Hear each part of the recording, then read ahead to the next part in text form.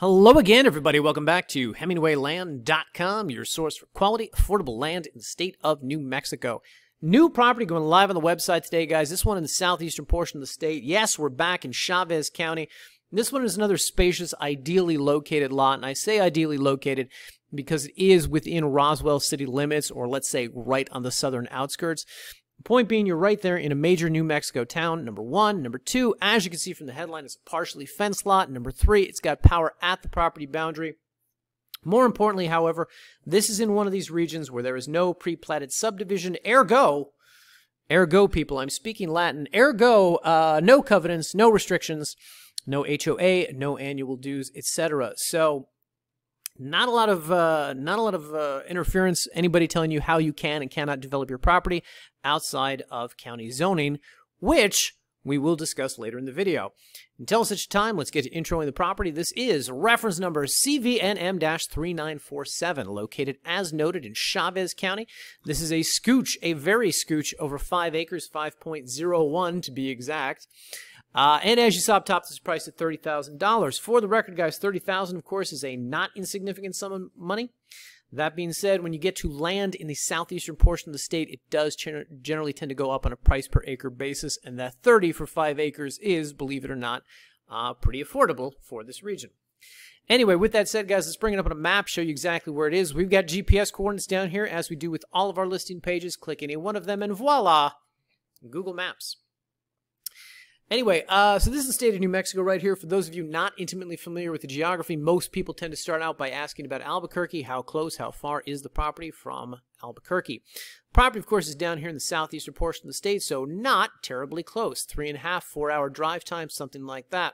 That being said, as noted, the property does sit within the city limits of Roswell, or right on the outskirts. The dividing line, I'm not entirely certain where it is, but it's very close. It's right here by Roswell. For the record, guys, in the gallery at the bottom of this listing page, we have, yes, photos of Roswell demonstrating local color.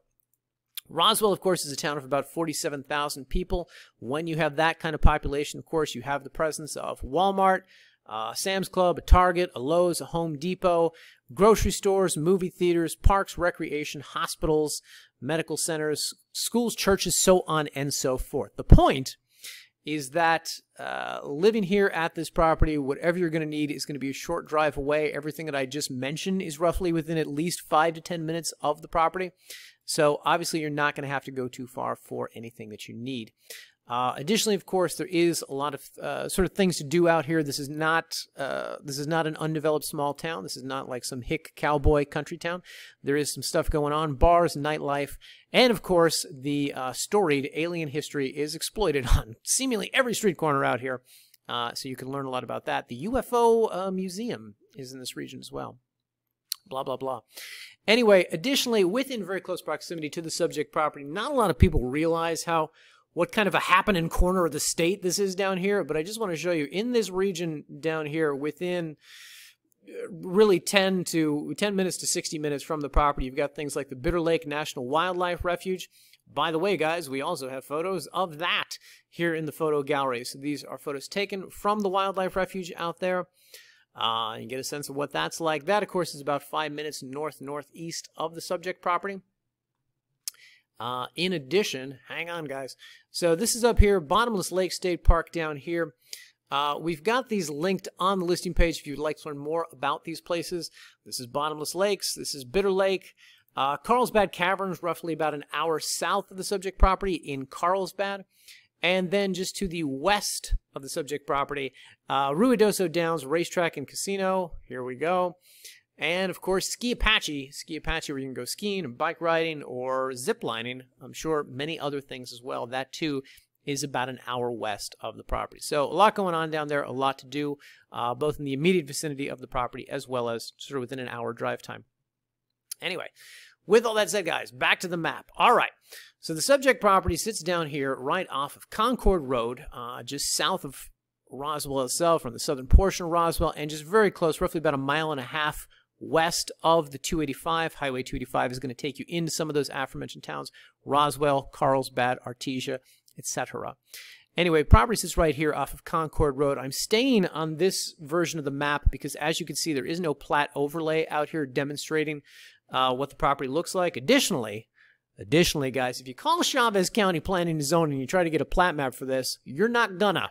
At least we couldn't. So I just want to show you right here, number one, this is the northern boundary of the property.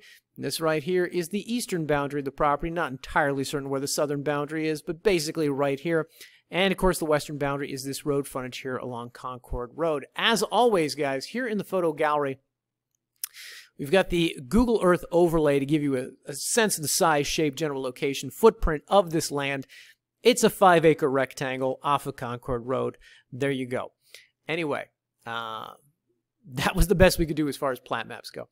All right, so in regards to subject property, a couple things I want to point out to you. Number one, as I said, 1.5 miles from the 285 over here in this region, you will see there are some developed agricultural businesses out here, some family farms, some ranches, things like that. A lot of these properties are 5 acres, 10 acres, and you'll find some homes, some single-family residences. You'll find some mobile homes, some modular homes.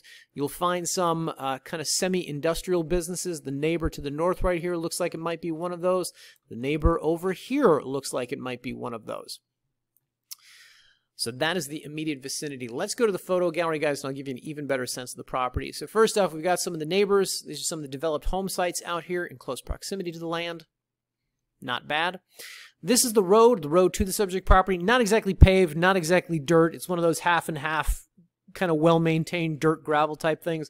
Whatever the case, as you can tell, any vehicle is going to be able to get up and down on this thing. So whether you drive a large giant truck or a tiny, tiny Prius, either way, you will be able to approach the land without completely damaging your car.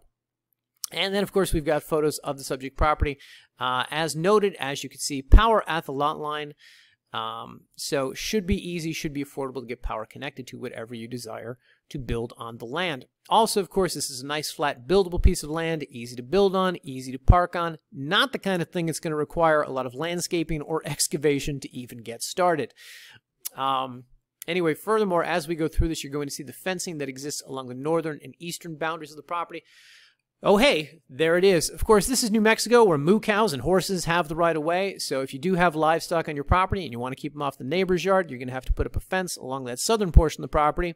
But fencing along the northern and eastern is already there. So additionally, it will keep the moo cows and horses off of your land if the neighbors do actually have those. Anyway, this is the eastern boundary fencing and this is the northern boundary fencing, so you can get a sense of the difference between those two. Anyway, as I go through the photos here, a couple things I want to talk about. I mentioned zoning earlier. So this area is zoned rural, hang on a second, rural suburban district, and I will come back to this PDF in just a bit. What I want to communicate to you guys is this is not one of these areas where it's a pre-platted subdivision. As I mentioned earlier, those are usually the product of a developer who comes in, buys up a whole bunch of land, chops them all up into 1-acre lots, so on and so forth. But when they do that chopping, when they do that subdividing, they usually come up with some basic covenants and restrictions. How big a structure can be, how many stories, minimum square footage, things like that, to create, let's say, some sort of aesthetic uniformity within the community that they're creating. That does not exist out here. So one of the benefits of that, of course, is that you're going to have the freedom to do what you want, for the most part, freedom to do what you want with the land. One of the drawbacks, of course, is that some of the neighbors can do what they want, and that may not be the most pleasing thing to the eyes, let's say.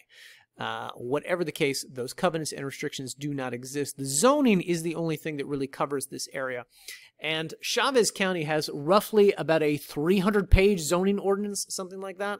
The rural suburban definitions within that are, they're a little bit spread out throughout the thing, but basically any questions you're going to have about this are going to be answered in this one-page PDF that we have attached on the page here.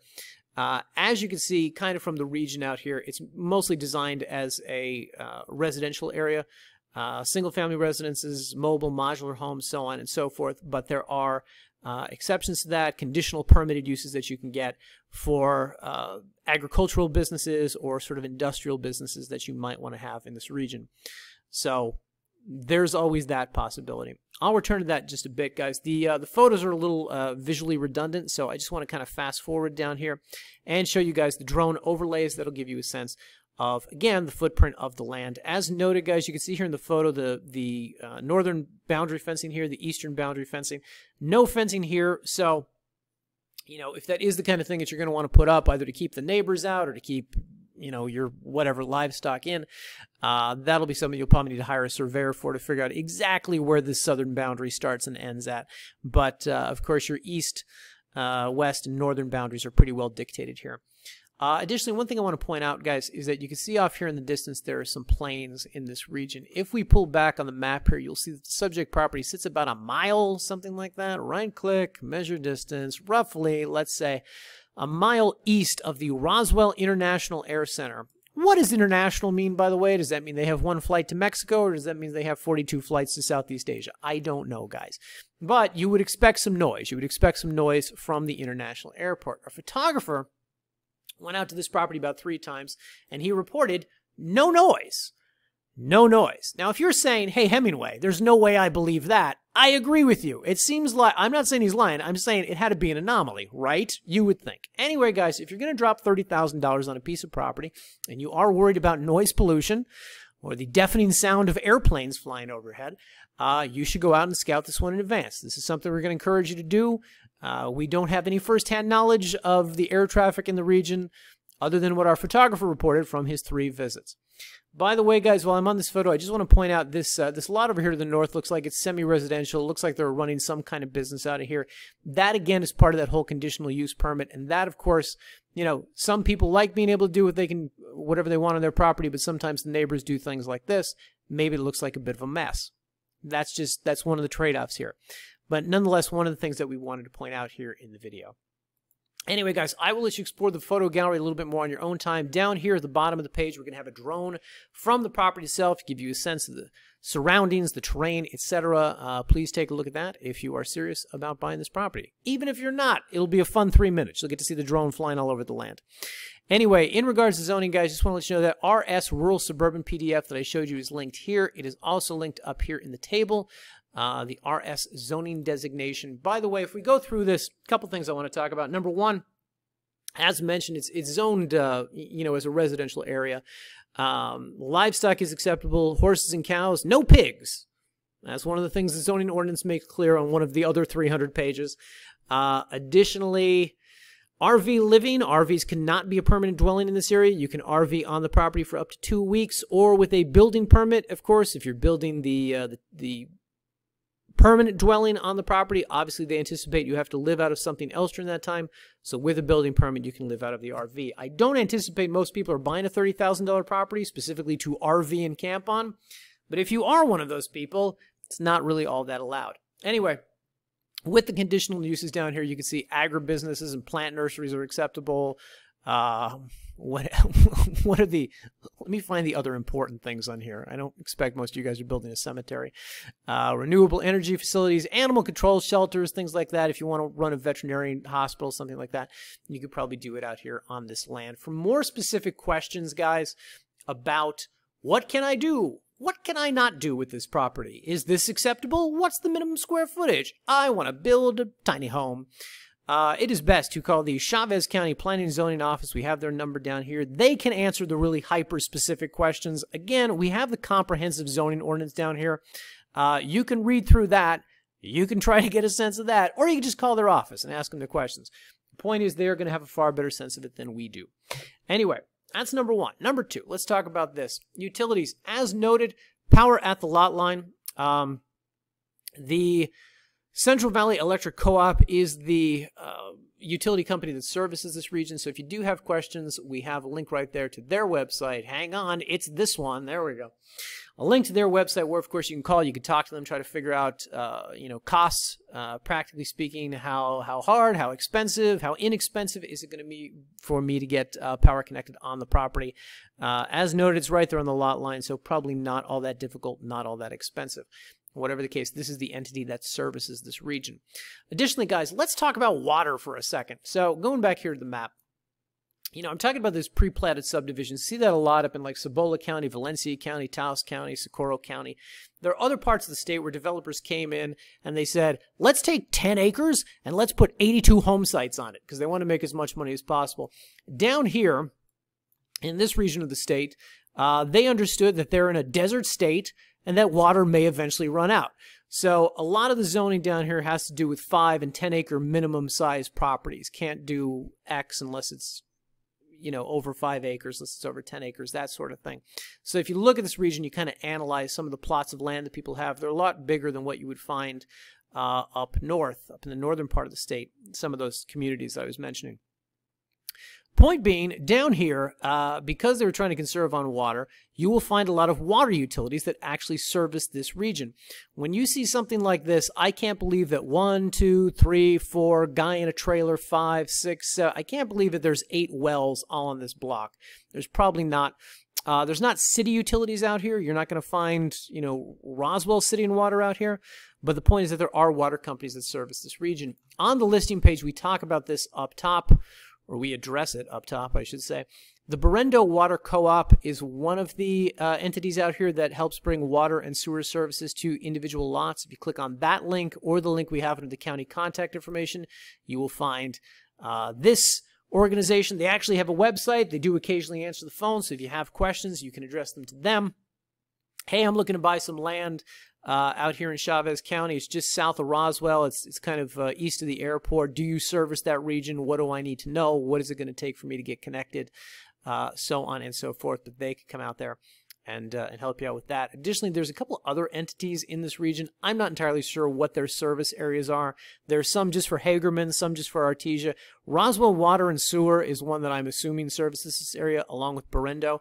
These are links to their respective websites. Cumberland doesn't have a website, so we've included their phone number here. But these are 3 entities you would want to start with to investigate cost and logistics for something like that. Additionally, guys, as always, we do like to point out that here under County Contacts, we also have the New Mexico State Engineer's Office. If you do want to drill a well, if you want to get permitted for that, click that link. It'll take you to their website. Of course, if you want water rights, if you want a permit for drilling a well, this is the state entity, the state organization that you need to speak with. They're responsible for all permitting in, New Mexico. So they are the best source for that. Additionally, guys, we also have some PDFs linked here, well drilling permit application, well drilling info. That might be of some help to you to learn more about that process. Blah, blah, blah. With all that said, guys, if you are interested in purchasing this property, the first thing you should know is that we closed on this through Landmark Title. This is something we got title insurance on. Ergo, we will be providing a warranty deed. If you come up here, click the Buy Now button, We'll take you to a secure checkout where we're going to ask for a non-refundable, let me stress this, non-refundable earnest money deposit of $500. The $500 counts toward the purchase price, and there is no financing here. This is a cash sale of $30,000. So the $500 is really how we kick off the transaction. It's how you demonstrate that you're serious. Point is, you put down the $500, give us some information we're going to need for the deed or for the sale purchase agreement. Agree to the terms of service, and on the next page, you can enter credit or debit card information to place that $500 deposit. The way that this works, guys, is enumerated on a page on our website called How It Works Buying From Us. If you go to that page, you're going to see that we have 2 options here. When we get into this price range, we always encourage our buyers to close through title and escrow.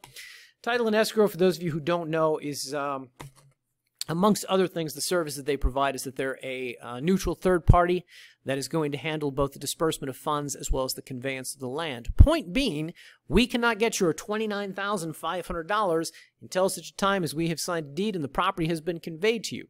Those funds will not be released to us until then. So it's a nice sort of peace of mind for you, the buyer. Additionally, title company, of course, will provide title insurance for the land for you. If you plan on building out here, if you plan on developing this 5 acres and you anticipate you're going to have to take out a loan at some point, lender will not lend on property that doesn't have title insurance. So it behooves you to get that at some point. Might as well do it when you purchase the land. Whatever the case, if you'd like to see what one of our contracts looks like, this is the thing you'd be asked to sign. We have a generic version of one of our standard contracts. Very simple, very easy to read. One page for signatures, guys. Point being, we don't draft this till we have money, and the title company doesn't do anything until the document, this contract, has been submitted. So, you sign it, we submit it to them, and they will do the rest. Full disclosure, title companies generally tend to be pretty hokey poke. I would anticipate 30 days before this would be done. Point being, in about 30 days, they'll contact you for the remainder of the funds. They'll tell you how to wire them, how to get a cashier's check out to them, and they will contact us and have us sign a new deed conveying the property to you. with all that said, guys, that is the process. If you have any questions, go over that How It Works page. It'll go into greater detail there, particularly if I went too fast.